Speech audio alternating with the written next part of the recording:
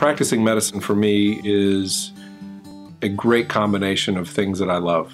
The first is the science and the being able to really be involved in cutting edge types of therapies, because medicine is always changing, and so to be on top of that and to be learning constantly and to being able to provide that part of your brain where you're doing science is important.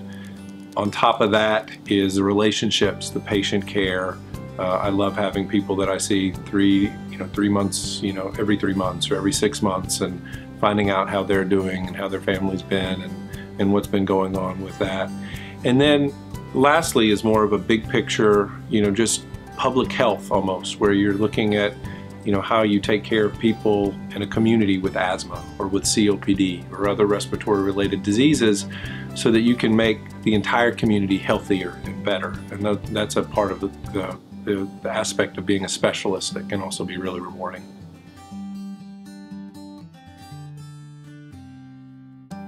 I'm big on physical fitness, so I definitely carve out, even though it's hard at times, but carve out good solid 3 or 4 hours a week to spend exercising. So that's a big part of what I do. I also grew up on a farm, so I've always just been someone that works outside. So I do a lot of yard work and digging and planting, and I don't have a farm myself, but I always seem to find something to get into. And then I've always been musical, singing, playing some instruments and that sort of thing. So that's something I've tried to keep up with, but obviously time can be tough to keep those kind of hobbies going at times.